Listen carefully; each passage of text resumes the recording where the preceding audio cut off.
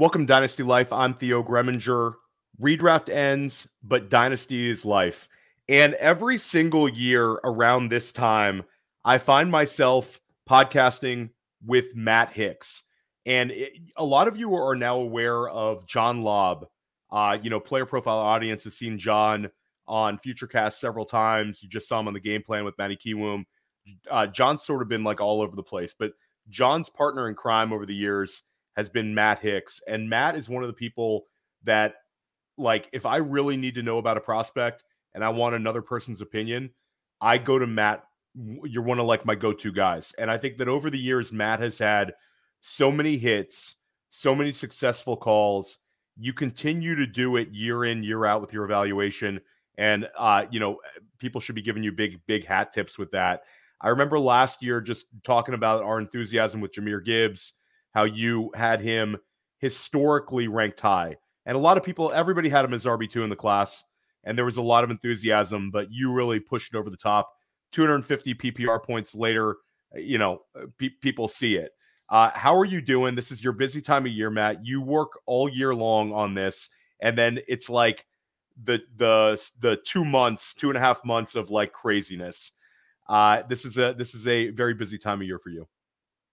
Yeah, quite an intro, man. I appreciate it. But you're absolutely right. It's such an exciting time of the year. My process is really thorough. I've been watching probably everybody that we've talked about, that we'll talk about tonight. I was probably watching them last June, and following them very closely through the collegiate season. So it feels good, man. It is a busy time of the year, but I love specifically having those conversations and chats with you. And what a grab with getting John when he hit the free agency market. So, me and John are thick into it here doing the rookie profiles, but our discussions are always really great, Theo. So I'm happy to get into it. It usually involves strategy, some real discussion and helping people, really find that angle, that value point to get ahead of their league mates. Yeah. And I love how you and John will do so much work together, but you guys aren't like in lockstep on every single guy. Like, I think a lot of times when you work with somebody, whether it's redraft, whether it's best ball, whether it's rookies, you tend to kind of after a while think the same. I mean, you probably spend more time speaking to John than you do your family members this time of year. So it's perfectly understandable, but you guys each take, hard line approaches. Your guys are your guys. A few years back, the entire Dynasty world loved Drake London, and then it was Garrett Wilson, and Chris Olave was somewhere in that wide receiver 3 land. You pounded the table for Chris Olave. You had him as your wide receiver 1. You were that way for most of the process. There's been several other players that stand out for me where you flag plant a guy and you stick with your guns and you don't just kind of sway. But I have sort of a big picture question. This show's going to drop most likely on Friday, the day before we see the wide receivers, running backs, and quarterbacks test. We get the tight ends Friday night, but it's largely a really fun year for us as for fantasy fans because we can sit back and really enjoy Saturday and not worry about like spreading everything out throughout the week with the combine. But my question to somebody like you who does this year round is the combine a good thing? Do you think that this is something where it can kind of skew our opinions on players, skew the overall consensus, or do you view it as just part of the puzzle, but an important part? Yeah, I think there's definitely important takeaways out of the combine, but it is just a piece of the puzzle. There's always opportunity when there's large draft events or large news pieces or just kind of consensus takes and opinions that get out there. Whenever that happens, there is opportunity for value, especially for somebody like me, who I'm putting in a lot of work and emphasis behind these players, right? So the combine is just one piece in a very long process. Like I mentioned, it started last summer. I'm watching 6 to 10 games worth of tape on most of these guys, putting that through a formula that I've built out in terms of a grading formula. That's like you mentioned earlier. It's really led to some good hits like the Justin Jeffersons, the Chris Olaves, the Puka Nakuas, right? And then, you know, I'm adding into that my projected draft capital. I've got a good system for being able to anticipate what that draft capital is. And then I actually plug them into a projection sheet too to get an idea of year one value. So like a great example, I was so bullish on Jahmyr Gibbs because I could plug him into a projection sheet and it looked really nice, right? So, but all that to say is the combine where that factors in is it does a little bit of fact checking for me of sorts, right? So, you know, you can get an idea of how fast a player is on tape. Maybe I have a lower speed score on a guy. He goes out, he runs a 4.4, you know, 1. I thought he would run a 4.49 or a 4.5. You know, I can bump that speed grade up a little bit because he's able to prove that.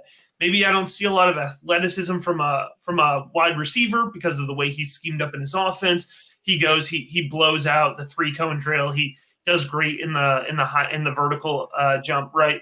So you can adjust in that way. But at the end of the day, Theo, the reason the combine is there, it's for the medicals. That's the number one reason. And that's what I want people to take away. You know, there's obviously great takeaways from the combine, but remember that the ultimate reason NFL teams are there, it's for medicals. It's to check, make sure these guys are going to actually be on their board, right? Somebody like Michael Penix Jr., if a team, you know, checks out his knee, he's had 2 season-ending ACL injuries. If a team checks out his knee and goes, I don't know about this, they're not going to drop him around in their board. They're going to take him off their board, right?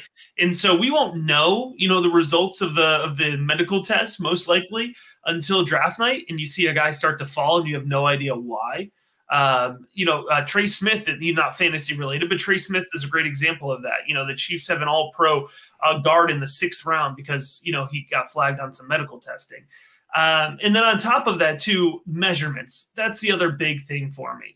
We're looking to verify some heights and some weights, right? Especially with wide receivers, it makes me nervous. College teams are notorious for overlisting their wide receivers. We did get some of these guys from the Senior Bowl. Like a guy like Xavier Leggett fell for me. Yeah. He's supposed to be 6'3.5". He comes in at 6'1". You know, with his play style, that's a big difference, right? But then on the other side, you know, you're looking at J.J. McCarthy. Is he going to weigh in over 200 pounds? So for me, it's really about the measurements and then just kind of checking some of my grades. But I'm not making huge grade adjustments in terms of the tape evaluations. I'm not overhauling my process, but I do hope it leads to some unreasonable hype, and because that creates value. So I'll happily soak that up if it pushes down some of the players I actually want in ADP. It's always an interesting thing because you study these players like for the entire season, you have all this tape on them, and then it's a few hours on one specific day, and that gets so amplified in the community. So I think it's a part of the puzzle. I love it. I'm a huge sucker for it. When I see a dude run a super fast 40, I love it. I'm not, you know, but at the end of the day, it doesn't like replace, you know, what we see on film and what like people are grinding out. But certainly it can, you know, amplify a guy. Like if Brock Bowers runs a 4.42, I think that the, you know, the freak out's gonna be there. I think he's right there. But you know, before we dive into this class, every single guest on Dynasty Life, I ask a few evergreen questions, and we can eliminate Puka Nacua for this one. And that was going to be my answer. You get well, okay. So we'll start out. You got to do it on the fly. I don't, you know what, the Puka Nacua one. It's just everybody can answer that one, Matt. Let's go with the biggest disappointment. So you know, you play a lot of Dynasty, and you spend a lot of time with your rookie drafts, and when it comes down to it, you can't get everything right. Who was the guy you were bullish on, whether it was a veteran last season or a guy in the 2023 rookie class that was a big disappointment for you? Yeah, I got to tell you, you know, well, this is good because then we'll spin it to the positive. But you know, you mentioned it, like I stick to my guns. I stick to my process, and sometimes that leads to some smash hits, like we've mentioned already, and sometimes that leads to, you know, overexposure that may or may not help in the long run. But I definitely was overexposed to Jalen Hyatt this past year. You know, seeing him in the Tennessee offense, I thought he was really able to separate consistently, work downfield.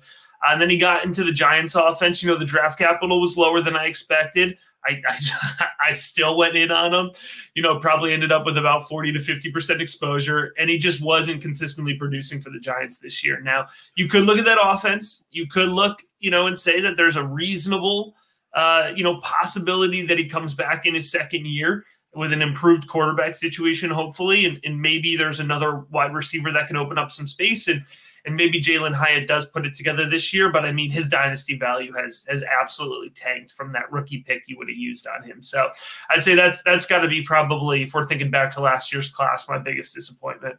Yeah, and you had a lot of hits, Matt. Like, you were a Dalton Kincaid.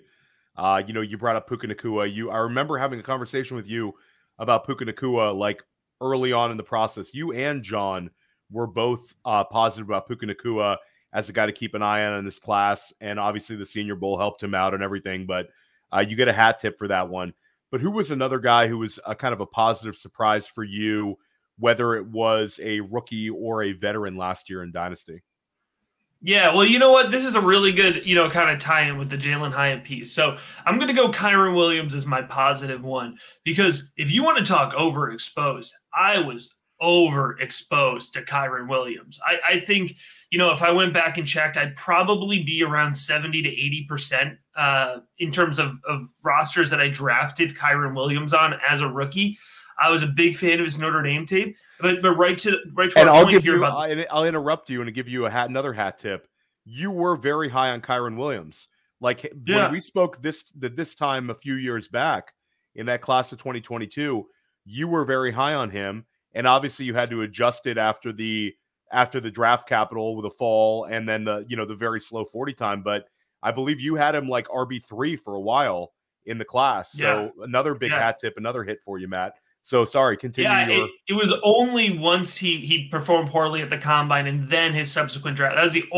That's when he dropped in my rankings. But if you look at just film grade, he was towards the top of that running back group. But it's a great, I love, actually, I didn't do it on purpose, but I love that we're talking about Kyren Williams, because it is a little bit of a, you always have to keep in mind what you see in Indianapolis. You can't throw it out. But remember, just because somebody doesn't nail the combine, go back, check the tape, see if it makes sense. If they run slow and their game depends on being fast, then yeah, you can write them off. But Kyren Williams, his game never depended on running fast, right?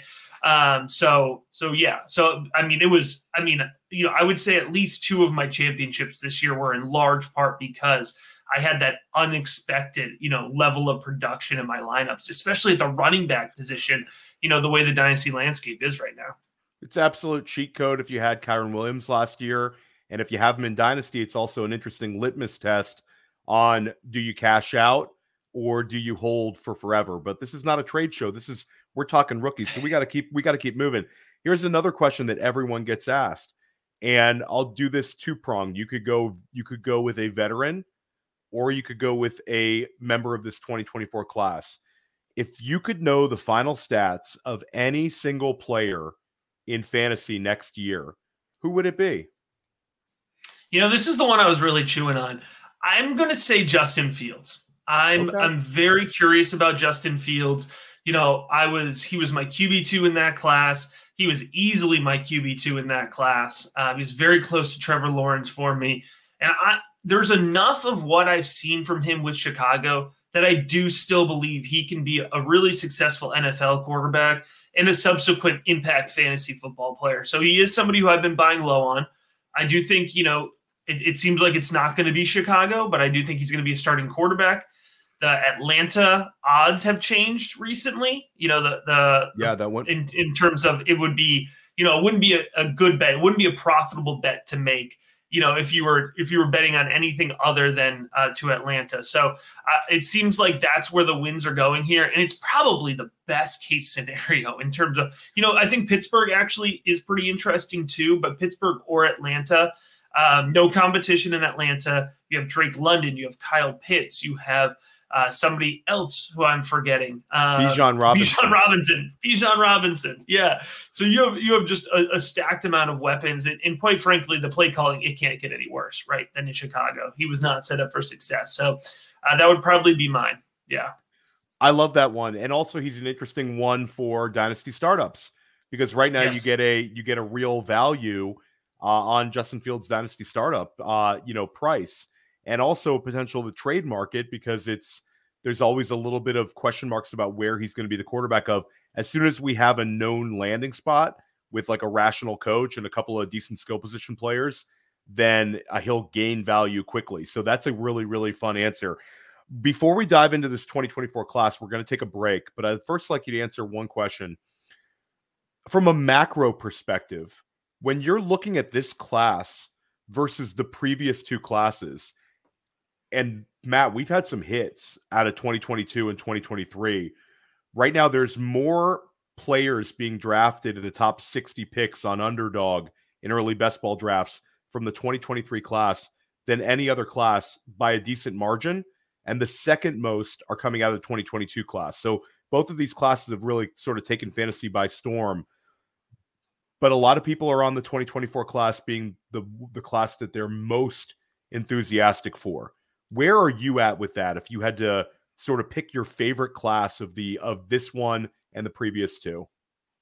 Yeah, I mean, I do rookie content, so my natural inclination is going to be the upcoming class always, right? But, if you look at this class, the wide receivers are so impactful. And so when you mention the Underdog, ADP, I bet a big part of that is wide receiver. And I think what's really exciting, and I think what folks are finally catching up on when it comes to, your best balls and your seasonals and your redrafts, is that you don't have to wait for rookie wide receivers to produce anymore, right? Remember the rule used to be you always had to wait until year 2 or 3. And I think we've seen over the last few years that it doesn't work like that anymore.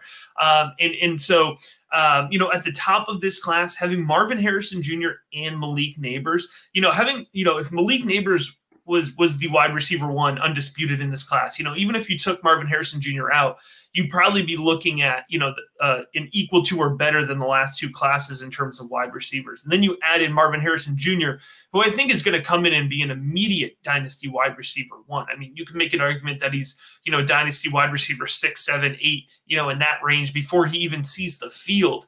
And then you're going to go Malik Nabers, you're going to go Troy Franklin, you're going to go Brian Thomas, Roma Dunze. There is an opportunity for 6 of these guys to get drafted in the first round. 10 could go in the top 50 picks. You could have a dozen wide receivers in the top 50 picks, and that's really not being hyperbolic. So there's going to be a lot of draft capital. There's going to be a lot of excitement, and then there's a ton of depth as well. So you pair that wide receiver group out, which I would say easily better than the last two classes. Then you pair that out with a quarterback class that has 4 quarterbacks who are going to go in the first round.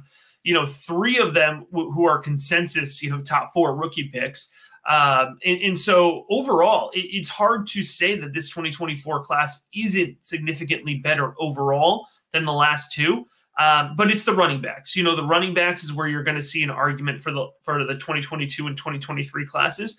Rightfully so. I don't think there's going to be a more than one running back that I would take in the first round in this year's class, but there is going to be a lot of running backs that I like with my 3rd and 4th round picks. Like, there's some good depth in this running back class.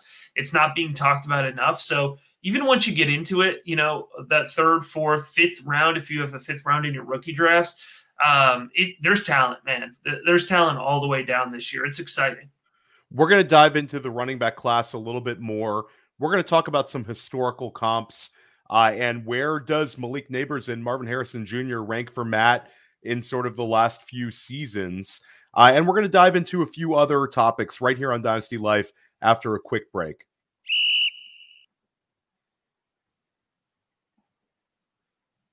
Now, I know many of you are looking for a secret weapon for your Dynasty League, and I have it. It's called the Dynasty Dominator app. You go to the App Store, go to Google Play. It's right there. It's $5 to download, and then every year it's $5 to load the next incoming class of rookies. You can add Superflex, add tight end premium. It's incredible because it allows you to look up players. It allows you to vote on whether a player is a buy, hold, or sell, and then see the market sentiment on that player. And you can compare their lifetime value rating from Player Profiler to their Dynasty ADP at the FFPC, all in the price lookup tool. And beyond that, we have a trade analyzer, so you'll never lose another Dynasty trade again. And in our settings, you can set this is a win now team, this is a rebuilding team, and then we let you compare players. Look at their metrics side by side, prospect metrics, NFL metrics. It's all there. It's $5 in the App Store. There's some add-ons for Superflex and to buy the upcoming rookie class. Every year, you're going to spend $5 on this thing, and it's going to be well worth it.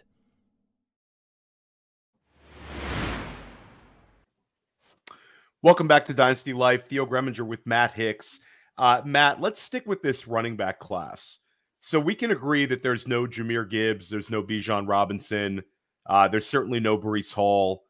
But when it comes down to it, do you think that the narrative is sort of beating up this class a little bit? Because I see a lot of utility. I know you bring up the depth of the running back position. Like, we go back to 2022. That class, after we got after Ken Walker, there seemed to be a lot of guys similarly in this boat where James Cook ends up with a nut landing spot. He ends up getting some decent, draft capital in our rookie drafts. There was a Rachaad White hive always. And then a few other of these guys people were, somewhat liking. But last year we ended up seeing like 9 guys from that class finish as RB2s. This year, right now on Underdog, we only see Jonathan Brooks inside of the top 36 running backs being drafted. Obviously, that's going to change after the combine. A couple guys will sneak up. They always do. And after the NFL draft. But do you think that the consensus on this running back class is correct? That this is the year you want to pivot. This is the year you want to stay away? I'm not there. A couple of these guys I like. Where are you at? Yeah, is Jonathan Brooks really in the top 36 running backs at Underdog? He's the only one that's like right on that RB3 line. I realize with the injuries, but at the end of the day, he's the one. Yeah, he's the one people are betting on a lot. He's coming off an ACL injury. I'm in. Well, I should say I'm in those drafts. I'm doing. I think it's a great time to do best ball drafts. I'm a big fan of Underdog. I guess you should keep drafting Jonathan Brooks because I'm not drafting a guy coming off an ACL injury in the top 36. So create some value for me. But to answer your actual question, Theo, the running back group, one thing that I want folks to keep in mind. So the way that I do my rankings is obviously I rank all the players, but then I also break the players into tiers. And my tiers are based off of the type of production that I expect, right? So, my weekly starter tier is guys who I think are in that running back 2 to 3 type range. They're going to finish, in a particular week, running back 13, running back 24, somewhere in that range. I have 3 guys in this class that fit into that range. And then my next tier down are what I call my flex fillers, right? So you're running back 25 to, even 48. So guys that you might not be super excited about right now, but that when you need to fill up those flex spots on bye weeks, when you get to November and your roster is decimated like it is every single year, who are the guys that you're going to be able to plug into those flex spots in your lineup and that are going to be able to either contribute consistently or have some really big weeks? And I have about a dozen guys right now that are in that flex filler tier. And obviously draft capital and landing spot, that'll shake up a little bit. But, from running back 4 to, about 14 for me, it's extremely close. And so there's a lot of guys who in the right landing spot, in the right volume opportunity could be immediate contributors. And folks, the running back landscape is sparse. All right. We don't have the luxury to be able to just ignore the running back position through 4 rounds of a rookie draft. I understand if you don't want to prioritize it in the first round, but as you get into the second round, you in the third and fourth, you really got to find the guys that you're excited about because there will be naturally guys who contribute from this class, despite the fact that it is, like you said, Theo, just being berated at the top. Yeah, it's funny. It's sort of like, and I don't think it's a hive mind because there's some smart people on avoiding this running back class. I just disagree. Like you said, I see utility here. There's a few running backs that I'm very excited about to see how they test. I'm into Braylon Allen. I know that's a polarizing one, but this is a guy that if he runs well this weekend at what we're guessing is going to be 240 plus, all the metrics are going to love him. All the weight adjusted speed scores are going to love him. Who's a couple of running backs you have towards the top right now pre-combine, Matt? Yeah, I'll start by saying Braylon Allen is far and away, easily for me, locked and loaded running back 1. I don't see it. I don't see the hate. I don't understand what there isn't to like about Braylon Allen. So you're looking at a guy, you mentioned it, man, 240, What is he coming in at? 6'2", 240. I think he's got excellent vision. He sees space on the field very well. He's a very shifty runner. He makes guys miss in tight space. He doesn't get enough credit for that. And this dude is physically dominant playing in the Big Ten. He runs over linebackers. You'll see multiple times it takes 3 or 4 Big Ten defenders to drag him to the ground. He's got great contact balance after, that first level of contact. And then you mentioned it, the biggest thing he gets knocked on is play speed, but he's 240 and he's probably going to run in the high 4.4s, which is ridiculous. It's insane. And I'll say this, Matt, like anybody with questions about, we're talking about a 19-year-old who was on Bruce Allen's freaks list for 2 straight years. And if you look at and this is the whole thing, you'll see these pictures of dudes working out. All these NFL players are jacked, but Braylon Allen is comically jacked. Like you're talking about like a very low body fat percentage. This is not a soft 240-pound guy. This is a dude. He's a converted. He was a linebacking prospect as well. He looks every bit an outside linebacker in the NFL. If I told you he was testing for the linebackers at the combine and not the running backs, you'd say, okay, I see it. I'm with you there. I'm glad you brought that up because there is not a wasted pound on that 240 for sure. Yeah, and then you mentioned it too. Oh, sorry, not to cut you off, Theo, but you mentioned it too. He's going to be 20 when he's drafted, or he'll be 20 when he takes his first NFL snap. He put up 1,200 yards playing in the Big 12 as a true freshman. He was 17 years old doing this in the Big 10. It's the second best, and you could make an argument for best defensive conference in the country. And that was as a true freshman at Wisconsin, as a 3-star recruit. So he really got there and took over the job. Then the next season, true sophomore, another 1,200 rushing yards. It's absolutely ridiculous production. So he checks a ton of boxes. I really don't see what it is for the fade Braylon Allen crowd. Yeah, there's a lot of them out there. And how about the draft capital? Because I've had some people say, Theo, this guy's not getting drafted till day 3. And obviously with running backs, we see certain guys shift around. There's no way I see it. I think at the end of the day, this is a guy that would not have left school at this age unless there was some sort of an educated promise that he would most likely be a late 2nd or 3rd round pick. Are you there on his draft capital as well, Matt? Yeah, I lock it in. He's a day 2 pick. I mean, there you go. Unless there, is some hidden medical that we don't know about, or there's some hidden character issues, nothing of which we would have any reason to suggest there is. That's the only way he doesn't go on day 2. And what I think folks need to recognize about draft capital is, Braylon Allen might not go in the top 50 picks, but there's a very good chance that 0 running backs go in the top 50 picks. And Braylon Allen could go pick 60 and still be the first running back taken in the draft, So, I would be shocked. I would be shocked if he went day 3. And then briefly, who's RB2 kind of nipping at the heels? Yeah, so the RB2 would be Blake Corum for me. I do like Blake Corum a ton. I think he's physical. I love his vision, his ability to cut back. I think he's starting to look really explosive coming back from that knee injury.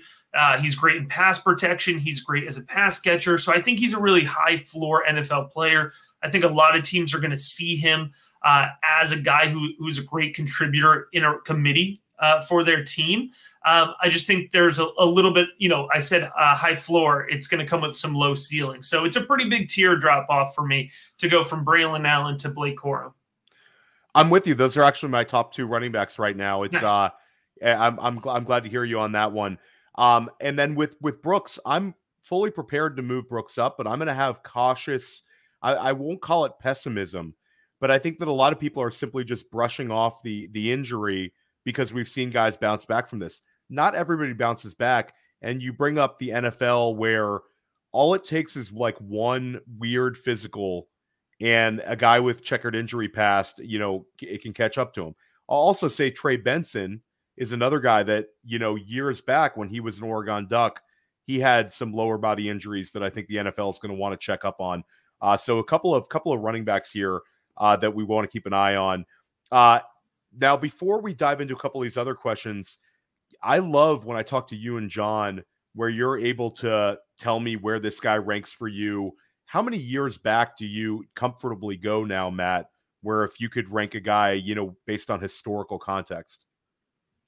Yeah, so the rookie big board rating goes back to 2019, 2020. So 4 or 5 years now in terms of being able to score back. And then the other way that I really enjoy my part of the rankings process is that, I use the same rookie big board rating or scoring grade for my dynasty and my Devy players too. So I can actively, look back 5 years as to what that player value meant, 3 years ago and who's comparable. But I also can look at, the current dynasty landscape and say, I think this player should be equal to this player in terms of, their current dynasty value. So kind of try to go both ways with that. And I love it because I remember last year, I don't mean to keep harping back on the Jahmyr Gibbs enthusiasm. And a lot of people are going to say, Theo, everybody loved Jahmyr Gibbs, but you can go back and check the tape. Like Matt specifically said, I believe you said Jahmyr Gibbs was like your number 2 all-time graded running back right behind Bijan. That resonated with me. And I specifically pushed you on Breece Hall as a prospect versus Jahmyr Gibbs as a prospect. And you went with Jahmyr Gibbs because I know you were on Hall the year before. So and with regards to historical numbers, like everybody loves Marvin Harrison Jr. And I'm with you. I think he's like wide receiver 5, wide receiver 6 in Dynasty out the gate. And in terms of trade equity with him on your team, that's what you're going to get. In terms of Dynasty startups, that's what he's going to cost. Single quarterback leagues, he's going to be the 101. But where does he rank for you when you start putting him into context with guys like Jamar Chase, with guys like CeeDee Lamb, with guys like Justin Jefferson, where you've seen these guys as prospects? Where does Marvin Harrison rank? Yeah, well, I'm glad you were on it there. In terms of the historical numbers, he has a very similar number to what I had for Jamar Chase and what I had for CeeDee Lamb. And CeeDee Lamb was my wide receiver 1 in that draft class. I know that was not a popular take over Jerry Jeudy, but it was definitely a profitable take. So that's where Marvin Harrison Jr., grades out at in a really similar place to those guys. So obviously really good company to be in. And then amongst, all of the prospects, there's only probably like 4 or 5 guys that have scored out higher. Even, my system is weighted for Superflex. So we're talking about prospects. You're adding context to that. You're talking about Matt is saying Marvin Harrison Jr. is like a top 5, and that's including the Trevor Lawrences, yes. You name your favorite quarterback prospect over the years. Marvin Harrison Jr., if there was like an all-time Superflex draft for Matt, Marvin Harrison Jr. is going to the top 5. So that's like, that's about as good as it gets. He's very good. I mean, we're talking about Trevor Lawrence. Trevor Lawrence was an 8.8 in the rookie big board. You don't need to know what that means. Marvin Harrison Jr. was an 8.6. So, that's very close. Jamar Chase was an 8.6. CeeDee Lamb was an 8.5. So, these guys are really high at the top. Caleb right now is also an 8.6. And so even if you look at my board, and I wouldn't blame anybody for taking Marvin Harrison Jr. at 102 in a super flex this year. And I'm the quarterback guy. Like, I'm the draft quarterback guy. I wouldn't do it, but I also wouldn't blame you if you took Marvin Harrison Jr. at 101, even in a super flex. I mean, he's a fantastic prospect. There's no such thing as a can't miss prospect, but we're getting about as close as we can. I mean, this is like, I think that's the one thing is in your rookie process for anybody listening, just forget about Marvin Harrison Jr. You don't need to like try to learn about him. Like, that's it. If you have the 101 in single, use it on him. If you have a high pick in Superflex, more likely than not, he's your 102. And if you're completely dead set at the quarterback position and you have like Anthony Richardson last year and 2 other guys, you can take Marvin Harrison at the 101. It's about your team structure. But what I do think becomes interesting is Malik Nabers for single QB for a 102 is about as exciting as it gets. John Lobb, Jax Falcone, there's certain guys who have Malik Nabers hysteria right now. I'm completely there, but I can't push him past Marvin Harrison Jr. And I do see a little bit of a gap there. Like if I'm trading down from 101 to 102 in single QB, I'd like to get something else on top. Malik Nabers, I think, will be an absolute NFL star there, though. So let's do a little rapid fire. Malik Nabers or any single 2023 wide receiver? Say that again? Any single 2023 class. Easy Malik Nabers, correct? Not even to think about. Yes, Malik Nabers. Yep. Okay. Yeah. So then we go to 2022, where we actually had 2 in the first round and your guy, Chris Olave. Malik Nabers or Garrett Wilson at this time in the process? So are you saying their current dynasty value now, or are you saying like where they were like in your rookie big board evaluations? Yeah. So Chris Olave, I remember, was an 8.2. Garrett Wilson was an 8.1. Why is this burned into my brain? I'm not even checking my board right now. Malik Nabers is an 8.3. So I would have Malik Nabers slightly above both of those guys. And I just want to emphasize, I loved Chris Olave. Yeah. Oh, yeah. No, 100%. Matt was the Chris Olave fan club, 100% pounding the table for Chris Olave. We're gonna have a big year from Chris Olave this year too, Matt. I think that's gonna. Yeah, we're due. Yeah, we're due. It's one of those guys where everybody knows he's good, but you want a little bit more in terms of actual fantasy production. But when it comes to Nabers, let's take it back another step. Okay, we've talked about 2022. We've talked about 2023. Let's go another LSU Tiger, Jamar Chase or Malik Nabers. Where are we at? Yeah, it would be Jamar Chase for me there. Jamar Chase, I mentioned earlier, was an 8.6, so slightly above Malik Nabers. But it's not a bad spot to be lower than. Yeah, no, for sure. Definitely an interesting one. Now let's pivot over to the tight end position. This is Brock Bowers. Brock Bowers is about as exciting as a tight end prospect as it gets. If you want to be like nitpicky on Brock Bowers, he doesn't have your traditional tight end alpha size. But at the end of the day, we just saw Sam Laporta at about the same height, maybe about 5 pounds heavier, finish as tight end 1 overall. This is kind of inconsequential. Where are we at with Brock Bowers in terms of historical level of prospect for you, Matt?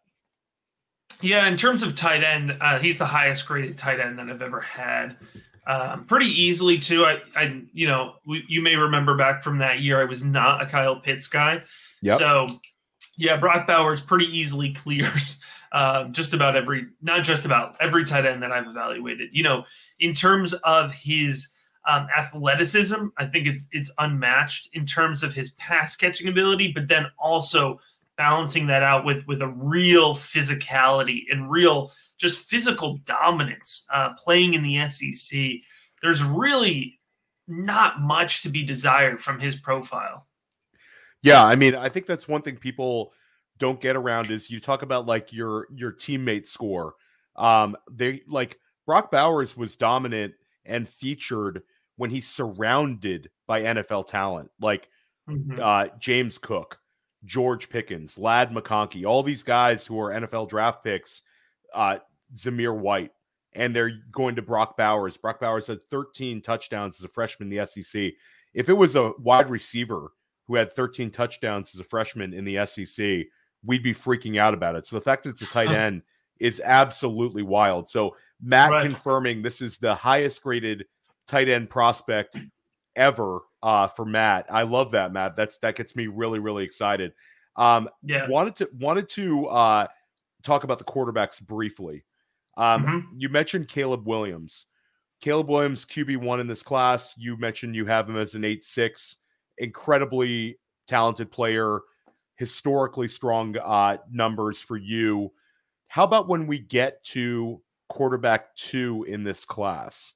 I know we're going to talk about J.J. McCarthy a little later on the show, but when we get to QB2, there's a little bit of an argument now with Jaden Daniels versus Drake May. And a year ago at this time, I think it would have been Drake May hands down, but it's been like a slow drip. Now you're starting to see mock drafts mocking Jaden Daniels going at the 102 to Washington.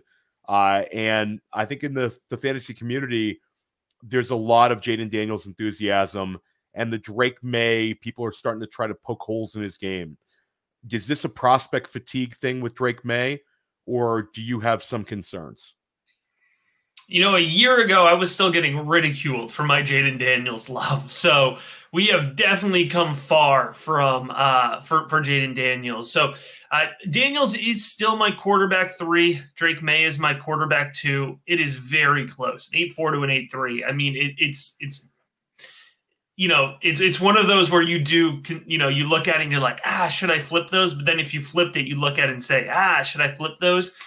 So for me, with Drake May, I think that it's understated how much improvement he had in 2023, because I think if you're just looking at the box score, if you're just looking at the win-loss record for North Carolina, you're not seeing improvement from Drake May because they had a change in coaching staff that was less favorable to his play style in terms of offensive coordinator. But my big knock on Drake May from 2022 was inconsistent mechanics.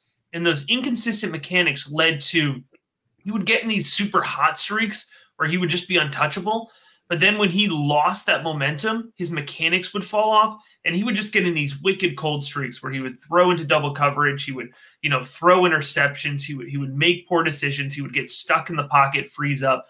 You fast forward to 2023, his mechanics improved considerably, which is, mechanics for me, number one thing I want to see from a quarterback prospect. And when you improve those mechanics through a coaching change, you're showing you're coachable and that you can have improvement over time, right?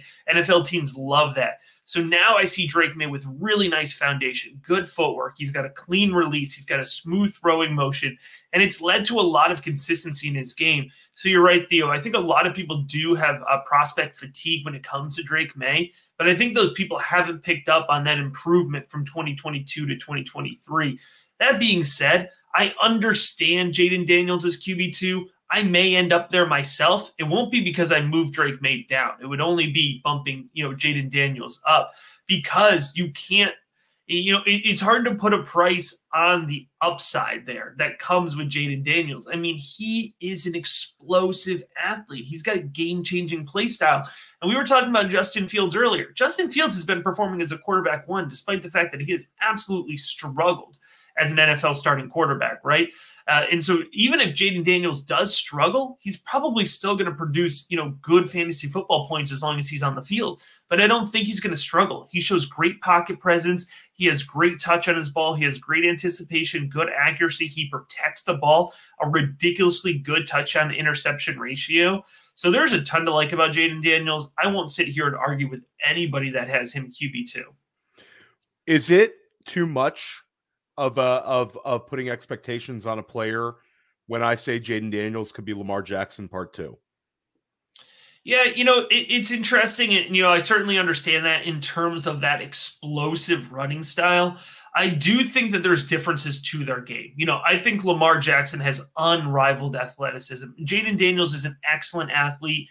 He's more explosive of a runner, and not that Lamar's not, but I think of Lamar as a little bit more of just a pure athlete in terms of his running style. He's a little bit more elusive. Lamar Jackson also is much, much better, and this is my biggest knock on Jaden Daniels. Lamar Jackson is much, much better at protecting his body and getting out of bounds, knowing when to slide. Jaden Daniels is, I think he had a little bit of that hero, quarterback mentality that we get with college quarterbacks. But like the dude can take, he took some big hits. He got annihilated. He got annihilated often. Yeah. Yeah. And, to his credit, he didn't miss. The only time that he missed, game time for an injury was when he had to leave the Alabama game early for a very questionable a sack that was a direct, helmet to helmet that wasn't called, but that's a tangent there. And then the other thing I will say too is, so I mentioned, maybe not as much of a pure athlete as Lamar Jackson, but I think in terms of, being being ready as a passer in the pocket for day one in the NFL, I do think Jaden Daniels is more ready in terms of his day one. And trust me, I'm not one of these people that says Lamar Jackson can't throw the ball. That's not what I'm trying to say. But Jaden Daniels is a very experienced and a very proficient passer too. He hasn't just been in college for 5 years. He's been a starting quarterback for 5 years.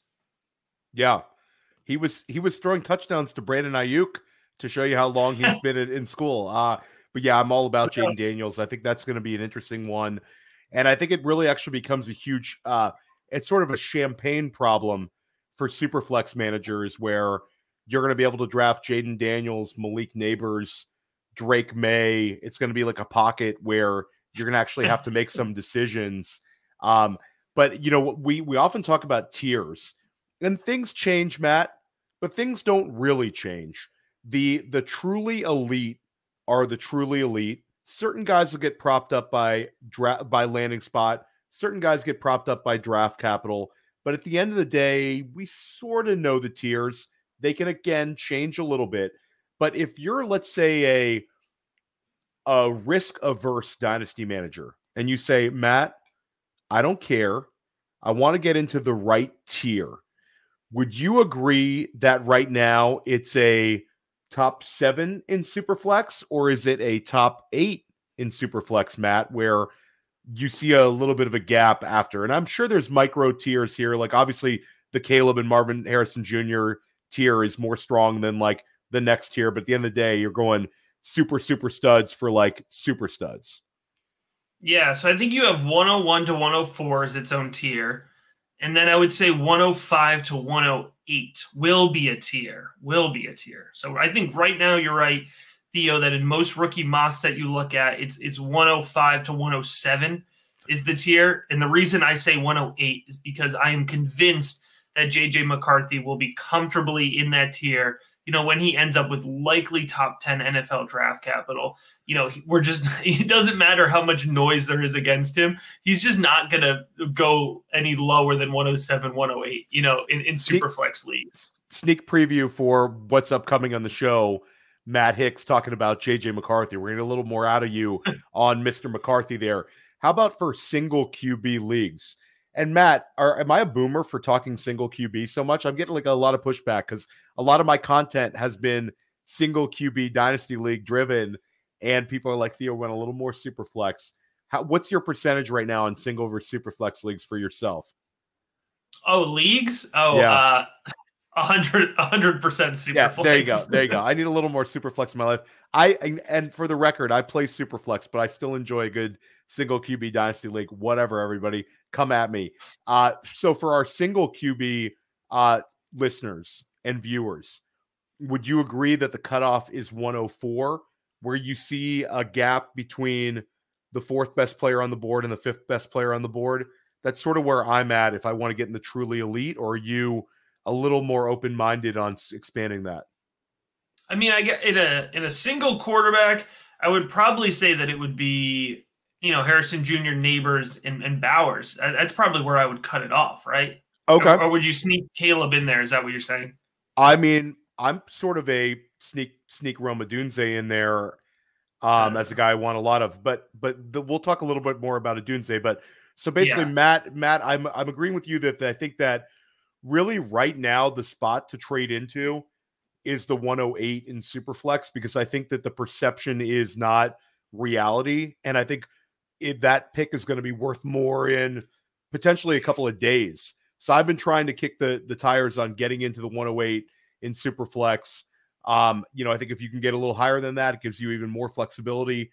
But even though we don't love overpaying, I don't mind overpaying this year to kind of get in there, so I have access to guys that I think are really going to hit. That being said, 109, 110, 111, these are extremely valuable picks with a class like this as well.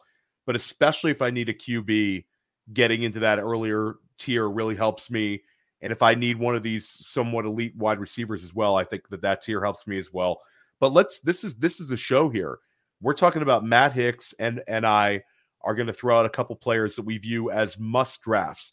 And we'll throw context into this. Not all these guys are going to be top of the board. We're not going to sit here and say, draft Caleb Williams. There's a couple of high-end guys we're going to talk about, but you also have some interesting players that maybe the market hasn't really moved on as well as much as they should have. Matt, we'll start you out. Give us a guy that you want to have a ton of in your dynasty leagues. Yeah, I mean, well, let's start with the guy we talked about before. It's J.J. McCarthy. You know, I'm a big fan of J.J. McCarthy. I mentioned mechanics are my number one priority. J.J. McCarthy has the best mechanical foundation of any quarterback in the class. He's got great footwork. He throws from a clean platform. He is mobile. He's athletic. He has good accuracy. And what I love about his mobility and his accuracy is that it doesn't drop off when he's on the run. He keeps his body closed, and he still has great accuracy. He has good processing and decision-making. His touchdown interception ratio versus his collegiate career is fantastic.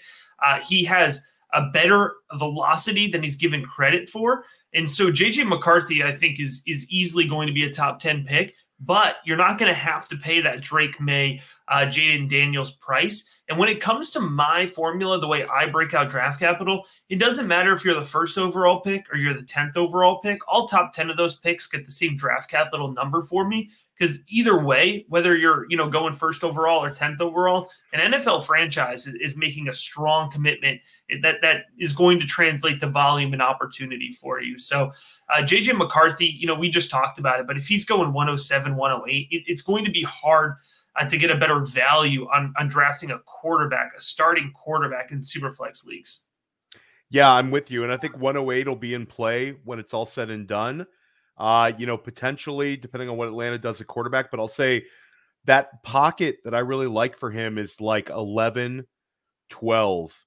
Minnesota, where he could potentially sit behind, name your stopgap quarterback, whoever they want to have as a stopgap. And then JJ takes over with Jordan Addison and Justin Jefferson, and then TJ Hawkinson when he gets healthy. That would be ideal to me. And I'll say I'm intrigued by Denver. I think that Denver's interviewing every single quarterback. They're going to get one of these guys, but I'm intrigued by the Denver situation. I think Sean Payton seems to really like him. There's a lot of steam right there that would keep him up with pretty good draft capital. I'm with you. And I'll go for my first must draft guy. I got Sonic Truth podcast. I'm arguing with Matt Kelly and Alan Soslowski this week. People are saying, Theo, you're too much on the hype train, but we talked about him earlier. It's Brock Bowers. I want to do whatever I can to have like 15 to 20% Brock Bowers on my dynasty teams. I don't want to not have Brock Bowers, and I'm willing to overpay. In a single QB league, I traded Travis Etienne for the 103. Like, I'm making moves that are aggressive in order to give myself exposure to Brock Bowers. I think this is a special kind of tight end.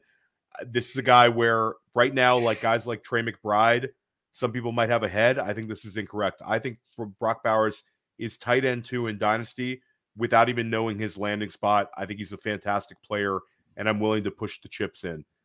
Pass it back to you, Matt. Pass it back to you. I like that. Yeah. Yeah.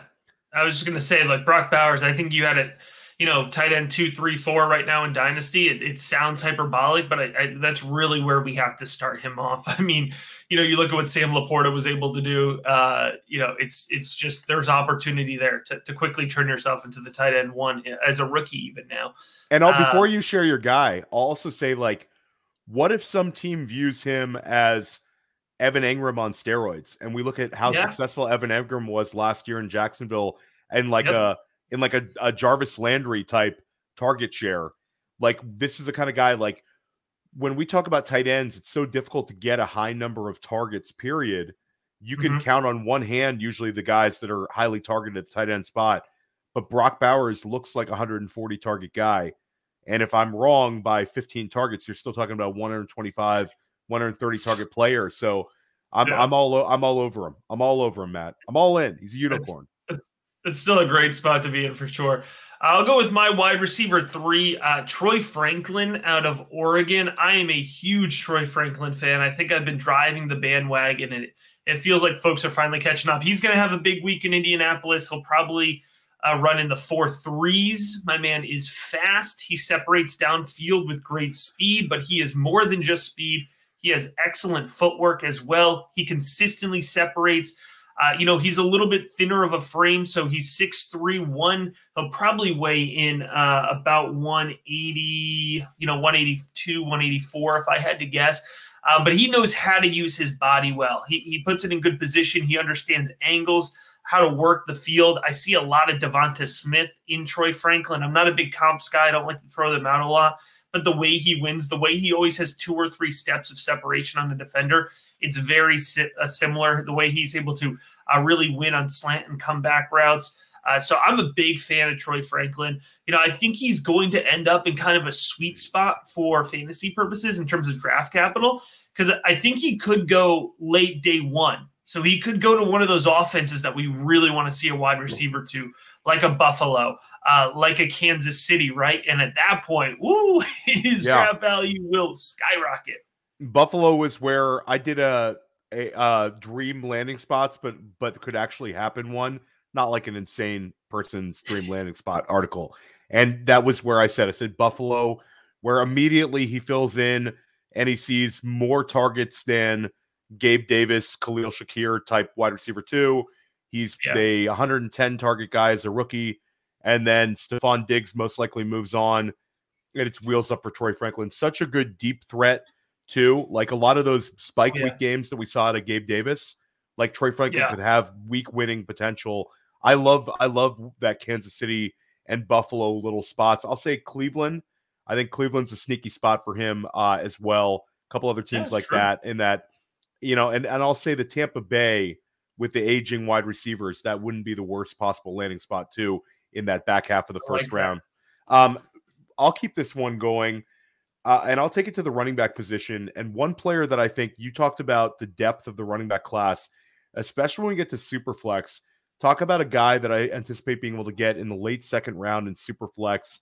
And depending on how he runs and where his draft capital is, that might be appropriate. He could go up a little bit higher, but I don't think he'll ever steam up. And that's Bucky Irving. And Bucky Irving led all college running backs in receptions last year. This is a guy where if you're looking at the odds for the 40-yard dash time, he's in there. He's like in the top 12, top 15 with most sports books. He's going to run very, very well. This is a guy where this is the modern NFL with these 190-pound running backs who get high-value touches. You heard Matt talk about Kyron Williams. We talked about Jahmyr Gibbs, James Cook. There's a bunch of these guys, Devon A-Chain, Keaton Mitchell in a limited sample size. We saw a bunch of these guys have big, impactful performances last year. Irving has the speed. He's got the receiving ability to be that like 15 touch per game guy and provide, running back 2 plus value, for multiple seasons in his career if it all lands well. I'm all in on Bucky Irving, especially when I know I won't have to really reach for him. Yeah, that's nice. I mean, you mentioned James Cook, Rachaad White, not the same type of prospect, but he could have a similar type of role in the NFL, which especially if you're playing in full point PPR, right? That's huge upside there. I'll stick with the wide receiver here. I'll talk about Roman Wilson. So a little going to go, certainly lower in the draft than Troy Franklin, but Roman Wilson definitely, I shouldn't say definitely. He definitely could have the fastest 40 time for any wide receiver at the combine this week. He is a track star speed, but I love his physical handwork when he's working through his routes. I love his ability to stem off his deep field routes. Roman Wilson is, he goes up, he's got a good vertical ability. And then, he's not a contested catch monster in the sense of, being physically dominant, but I mentioned his aggressive hands. He always separates before the catch with his hands, and he holds on through contact. He's fearless working over the middle of the field in traffic. So, my fantasy comparison in terms of the type of value I think he could have and the role that I think he could play in an NFL offense, I see a lot of Tank Dell in Roman Wilson, and I could easily see an NFL team deploying him in that way. So I don't think you're drafting a wide receiver 1, but you're probably going to only have to use a mid to late second round rookie draft pick. And you could definitely be drafting a wide receiver 2 or 3. So lots of upside there for Roman Wilson. Yeah, I love that comparison. I think he's also supposed to he's supposed to perform very well at pretty much any of the testing. This was a guy that dominated Michigan's strength and conditioning program. Another guy that was on the freaks list. I've talked about him with John Lobb and Matty Kiwoom recently on Futurecast about how, obviously we saw last year the guys who really dominated at the Senior Bowl, they all had really strong rookie seasons. And I think we could see that from Roman Wilson. And I agree with you, Matt. Even if he lands at the end of the first round, early second round, he's the kind of guy that we get in the second round of our rookie drafts, and those are the kind of guys that end up paying off. Matt Hicks is always a big proponent for trading for second round picks, and I am as well. And I'll stick with another guy. Picks. We love him. We love give us your seconds. Give us your seconds. I will even take your first if you want to give them. But you bring up Roman Wilson. I'll bring up a guy that I think will have similar draft capital, somewhere in that top 45 in the NFL draft, and that's Ladd McConkey. And I think at the end of the day, Ladd McConkey could sneak into the first round. But I look at that sweet spot at the beginning of the second round where you have Carolina, where you have New England, where you have Washington, where you have a number of these teams that I think it's going to be difficult for Ladd McConkey and Roman Wilson, for that matter, to fall from that area in the draft. And I think McConkey, if he lands correctly, this is a guy who can just live in the slot and immediately have a contribution for an NFL team. Did very, very well at the Senior Bowl. This is a guy that a lot of these NFL scouts seem to project to go into the first round. So I'm all in on Ladd McConkey because much like Wilson, this is a guy that I'm not going to have to use my first round pick in my rookie draft on. And this is a guy that I think I could get multiple seasons of fantasy production out of. This is a guy that also we talk about getting on the field early on a big time program. Ladd McConkey was on the field as a freshman at Georgia. This is not just like some guy who's, an okay athlete that's just a great route runner. He's a great route runner, but he's a good enough athlete that Georgia was getting him manufactured rushing attempts and using him on special teams, and he excelled on both. This guy's just a beast, and I think Ladd McConkey could be a very effective NFL player. Yeah, McConkey's explosive. He has great hands. I think, I really hope they just put him in the slot or let him, really chill into a flanker role, like work the seam.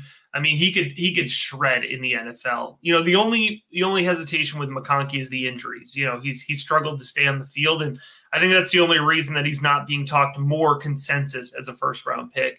But moving on here, we're digging a little bit deeper. But Cody Schrader, the running back out of Mizzou, is one of the big red label my guys of this class. He's currently, as of today, late February 2024, he's my running back 3. I'm a big fan of Cody Schrader. Say that again, Matt. Matt Hicks, running back 3 in this class, is Cody Schrader. If you're going to walk away from take one player in your rookie drafts from listening to this podcast, just take Cody Schrader. Because the last time I had somebody from the rookie big board have a guy in this sort of area in the draft highly up in his rankings was John Lobb telling me about Khalil Herbert and how Khalil Herbert was going to help dynasty managers. Nobody was drafting Khalil Herbert. Khalil Herbert gets drafted in the 6th round, but ends up having like 3 weeks where you started him on every single fantasy team, and he did very well for like a short period of time as a rookie. So I'm going to be drafting more Cody Schrader. I don't really care, Matt, that where he ends up, because I'm not going to have to use the high rookie pick. So continue your Cody Schrader love affair. Yeah, so if you're not familiar with Cody Schrader, a quick background on him here. He was a Division II player. He just absolutely dominates at Division II. Doesn't get a scholarship, but transfers to Mizzou as a preferred walk-on. And then within the month of being at Mizzou, he wins the starting running back job, right? So he goes from a preferred walk-on to the starting running back. And then that was his junior year. He has great production, really breaks out, has some great games. And then in his senior year in 2023, he leads the SEC in rushing. And folks who may not follow college football as close, Missouri's offensive line is not good. And it's not a good offensive line to be rushing behind. So to lead the SEC, the most physically dominant conference in the country, in rushing behind a suspect offensive line, it's an incredible feat. The way he did that, excellent vision. That's a thread for me. My running backs, I want to see players who see the field well. Schrader anticipates space very well. He sees space, he hits space. Being a decisive runner is a big plus for me, and he's absolutely decisive. He gets skinny between the gaps. He'll fit into a gap you think he has no business fitting into and just shoots out the other side. Explosive off the line of scrimmage, carries that speed well to the second level, and he's got good lower body strength as well. But here's the kicker. Here's the plus. Here's what really pushes him over the top for me. Cody Schrader, used as a reliable checkdown option, used as a consistent target in the short field, used as a target in the midfield for Mizzou. Not only can he catch the ball, but he catches and turns upfield very well, changes direction well.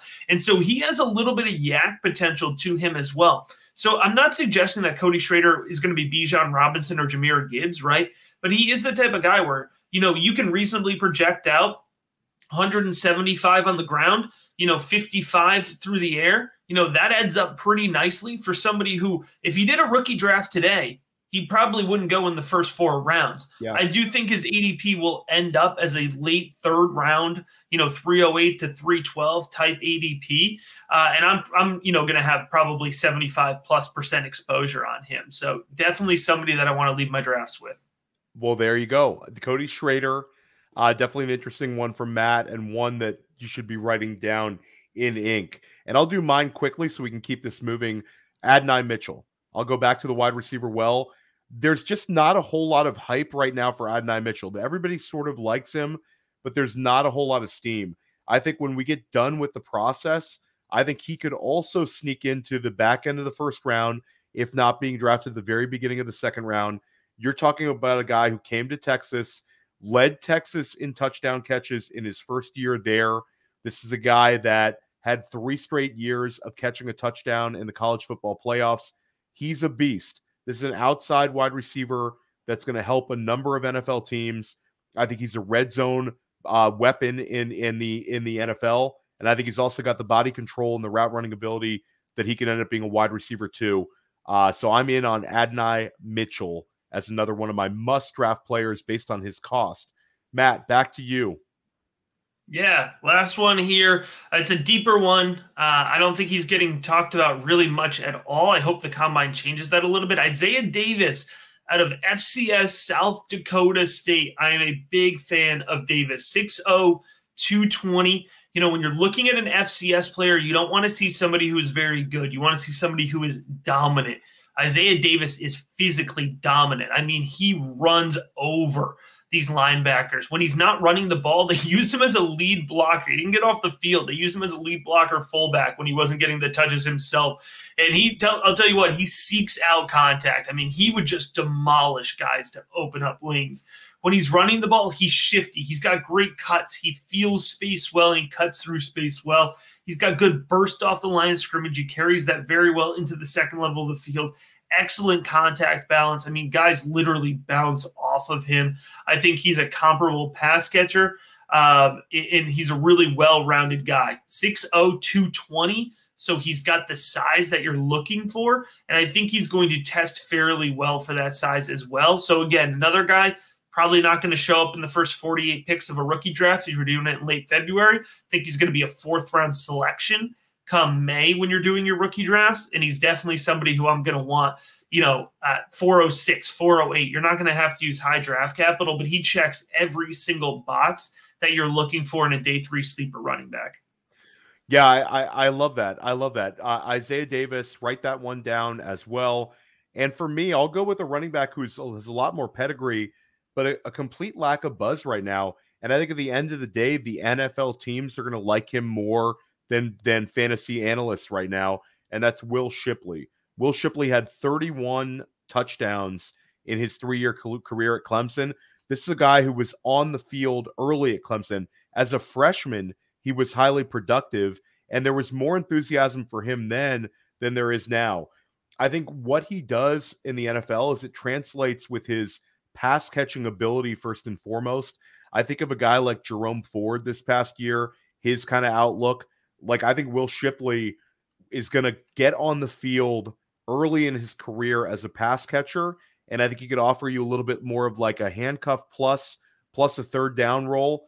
I think that he's going to end up having a little more enthusiasm when we draft in our rookie drafts in May than we do now heading into the combine. Matt, yeah. Let everybody know. I told you it was going to be 45, 50 minutes. It's like an hour 10 in. I got to get you out of here. Let everybody know where they can find the Rookie Big Board.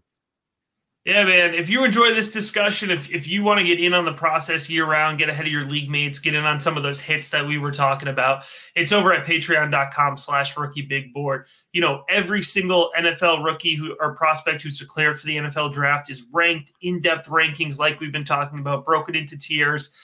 Everything is a really well thought out formula. It is not consensus. It's not just your average takes. So you get access to those rankings over at patreon.com/rookiebigboard. But quite frankly, Theo, the best resource is get in on the Rookie Big Board Discord, okay? Because that is 24/7 roster personalization, draft advice, trade talk, roster overhauls. I mean, you know, this is the offseason. This is the time where you can get an edge on your league mates. And so that's what I'm doing 24/7. And then if you just want a little sample, check it out. You know, Rookie Big Board on your favorite podcast provider, Rookie Big Board on YouTube. Check out the rookie profiles that we're putting out. 15-minute, you know, videos, 15-minute episodes if you're listening. And it's everything you need to know about an individual player prospect. We've got 12 of those out, another 4 coming out this upcoming week. We'll get up to 40 total. So really making sure that, you know, whatever angle you take to get advantage of the Rookie Big Board, that you're going to, you know, get that value, get ahead of your league mates, and then have some fun doing it, man. That's why we're doing this at the end of the day, right? So it's a really fun spot to be. Love it. Highly recommend Matt's work. Stick with us here at Dynasty Life. I've got a number of really sharp guests lined up. I'm going to start hitting multiple shows a week as we get geared up towards the actual NFL draft. Everybody, will talk to you soon. And let's get ready. It's NFL Draft Combine weekend. This is like a holiday for us. Enjoy it, everyone. Hey, I want to thank you for being part of this broadcast. If you have any thoughts on it, leave a comment. If you enjoyed it, make sure you leave a like. And if you want to see more shows on the Player Profiler channel, subscribe to it. That's how we know you want more.